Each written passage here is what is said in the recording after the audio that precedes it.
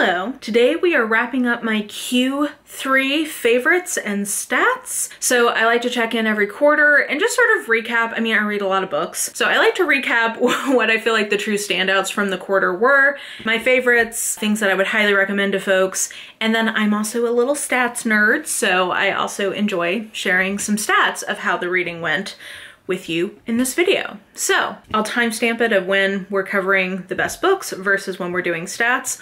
Also, Hastings is rubbing his face on the tripod, so you'll watch me slip and slide here a little bit. But let's start with the books. The interesting thing is, I think I've talked about all of these in vlogs, so you can see my real-time reaction reading them and my real-time review. Oh, I guess there's two that's not true of. Okay, so actually there's two. So let's talk about those two a little bit more. I actually did pretty much reviews of them within my end of the month wrap-ups when I talked about them. So I'm Glad My Mom Died by Jeanette McCurdy and Babel by R.F. Kuang. So I'm Glad My Mom Died by Jeanette McCurdy. I did a pretty extensive discussion of in my August wrap-up, so I will link to that. I give 5 stars for all-time favorite books and 4.5 stars to favorite books of the year. I gave this a 5-star because this is one of my all-time favorite celebrity memoirs that I've read. It is just, it's a really difficult book. It is not an easy read, but I felt like she had a very provocative title that she spent the entire book kind of proving why she felt that way in a very compelling and understandable way. I think that if you can deal with all the content warnings in this, which is a lot, I mean, substance abuse, parental abuse, sexual abuse, emotional abuse, spiritual abuse, I mean, just name it, it's in here. If you can handle all of that, then I think that this is a really thought-provoking and really well-done book, and I think it would make a very, very good book club book. Actually, now that I'm thinking about it, I did not give this 5 stars. I gave this 4.5. Let me correct that. So I gave this 4.5 because I did feel like the back half of it was a little weaker than the front half, but it was still, I would still stand by. It's probably one of my favorite celebrity memoirs I've read, and I just think it's a really compelling read. There's a reason it's a bestseller, and I hope that we get more books from her that are not just memoir, because I think her actual writing is really lovely, so I would love to read something else from her. The other book that I did not vlog, but you can see at least some recaps over on TikTok. I went into my whole thing in my September wrap-up of why that has been infuriating, but Babel by R.F. Kuang, I also gave 4.5 stars to, and you can see more detailed thoughts I have on TikTok. Basically, what I love about this book, and oh, I should also mention I did a full review in my September wrap-up, so I can point you there. Basically, what I love about this book is, to me, this feels like a Victorian, sort of Dickensian coming-of-age novel in the vein of Great Expectations, but if there's magic, and if it is seriously interrogating the colonialist and racist underpinnings of the British Empire in that era. So I just love this as a project. I don't think that this is going to be a book for everyone. It does not surprise me if some people are not into it, but for me, that is what I love about it, so that is why I love it. But yeah, this was really successful. It will break your little heart in pieces, but what can you expect from Rebecca? She just lives to torture us, apparently. Well, hey there, this is Mara from the future. I messed up.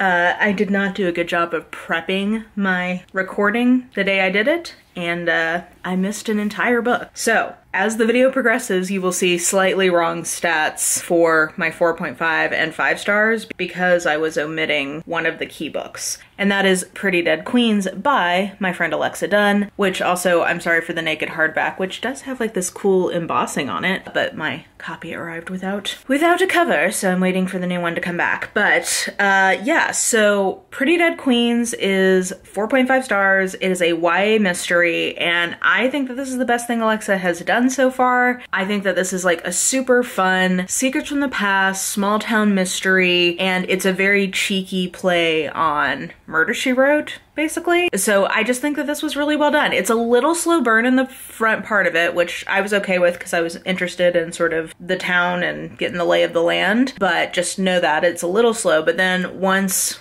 the body drops, you know, things really get to getting from that point. So if you like a YA mystery and you like a lot of the trope combos that I like, I think you'll enjoy this. This was very much up my alley. In terms of, it did have secrets from the past without doing a dual timeline, which is not always my favorite. So anyway, I thought that this was absolutely fantastic, and I gave it 4.5 stars. Sorry that I was just so disorganized on the day of filming and that I accidentally missed this one, but definitely in my 4.5 star cohort for Q3. And then these are my other 4.5 star books. So in this quarter, I gave out 5 4.5 stars and 2 5 stars. So my other 4.5 star books are in vlogs that you can check out. So I have Your Life and Other Stories by Ted Chiang. This is in my short story vlog, and I just continue to love. I've given both of Ted Chiang's collections 4.5 stars. I love him as a short story writer. Clearly, he's one of my favorites. Great. I would describe this as speculative / sci-fi literary short stories. So if you are a literary reader looking to get more into sci-fi, or a sci-fi reader looking to get more into literary fiction, I think this could be a great option. Nettle and Bone by T. Kingfisher was maybe my surprise 4.5 star of the quarter, because I wasn't expecting to love this as much as I did, but I absolutely love the tone of this. It's somewhere between dark fairy tale fantasy and lighthearted road trip fantasy. Not everybody's gonna like that balance. Like, I think it's a little hit or miss, but for me it was a total hit, and I can't wait to read more T. Kingfisher. This is one that was in a weekend mood reading vlog that I did. And then You Made a Fool of Death with Your Beauty by Akwaeke Emezi. They have written a bunch of books, most notably I think Pet, which is middle grade, but this was my first outing with them, and I love this as a fresh version of a contemporary romance. And I talked about this in my Can You Judge a Book by Its Cover vlog. So those were the 4.5. I then had 2 5 stars, both of which are pretty heavy reads and pretty difficult reads. So I would just tell you to be sure you're in the right mindset to read either of these. But Her Body and Other Parties by Carmen Maria Machado is one of the best short story collections I have ever read. Basically, this is thematically an exploration of the dark sides of patriarchy, in essence. So there's a lot of darkness in here, but I pretty much loved all of the stories. I definitely had ones I liked better than others, and I have found out that some people really do not like that SVU short story that I actually really loved, but I tend to really like experimental form in short story. So for me, this was definitely a hit if you're looking for that kind of theme. And then if you're also okay with a lot of experimental short stories, I think this could be a good fit for you. Oh, I should say that was also in my short story vlog. Know My Name by Chanel Miller. This was in my Tournament of Books vlog, where I let you guys do like this bracket of all these recommendations I had gotten. So you guys picked my TBR, and in the nonfiction division, my patrons picked Know My Name by Chanel Miller. And I will refer you to that video because this was a very emotional read for me. It is a very difficult read, a very difficult story that made me weep. But I'm glad that they pushed me to read this, because it was definitely worthy of the tears that I cried over it. But this was a lot, so just know that. But those were my 2 5 stars. So for the quarter, I had a total of 7 4.5 or 5 star books. Pretty typical for me. And overall, I had a pretty strong quarter. So with that being said, let's segue into some stats, shall we? Okay, so for July through September 2022, I read 65 books, 56 of which I owned, 9 of which I did not. I paid for 52.31% of the books that I read. And the average amount I paid for those books was $6.06. I need to get a better formula so that it's excluding my ones I got for free, so that it's not bringing that average down, but I haven't done that yet. I read a total of 20,173 pages. Oh my gosh.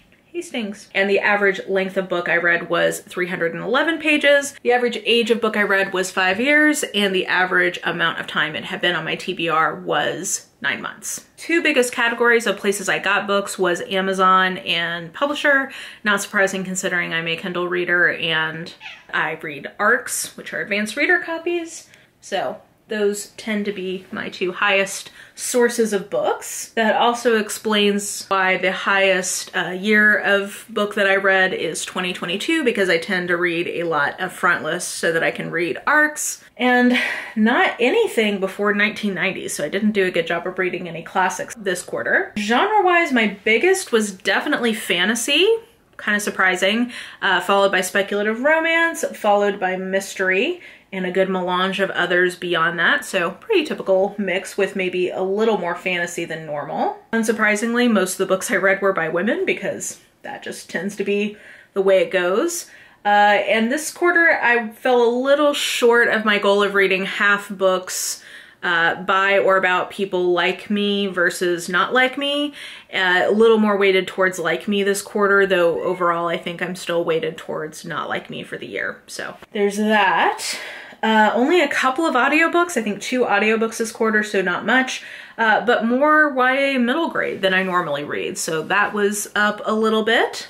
More books in a series than not this quarter, which makes sense. I do read, if you're a genre fiction reader, you do often end up reading in series, so more of those than not. More repeat authors than new to me authors, but still actually a pretty healthy mix there, you know.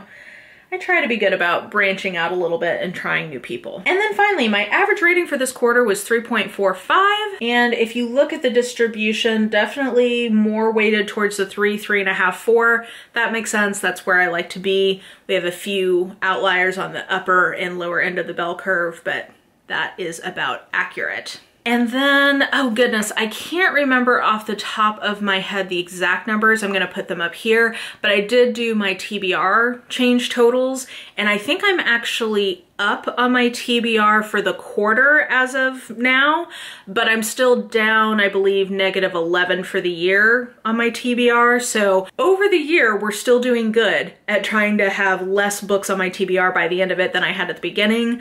But for the quarter, we took a couple of steps back. Once I had to go back and add in a few ebooks to the mix. So I believe in myself. I think we can keep it negative for the year, but we will see. And with that, I think that that is my Q3 wrap up. I'd like to check in with you guys. I hope you guys enjoy getting checked in with.